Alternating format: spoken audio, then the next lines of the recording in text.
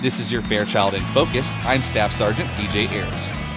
Team Fairchild leadership serves Thanksgiving dinner to airmen in the Warrior Dining Facility. Serving turkey and all the trimmings is one way Team Fairchild takes care of those who aren't able to enjoy it with their families. Airman First Class Jacob Stratton of the 92nd Civil Engineer Squadron, a water and fuel systems journeyman, reads a book to children in the library on base. The book reading was in support of Native American Heritage Month.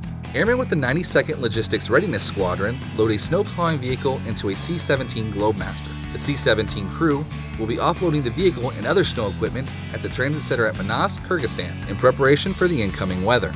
Fairchild firefighters assist a medical technician during a major accident response exercise. This exercise gives first responders, as well as other base agencies, an opportunity to test their skills in the event of an aircraft crash or mass casualty scenario.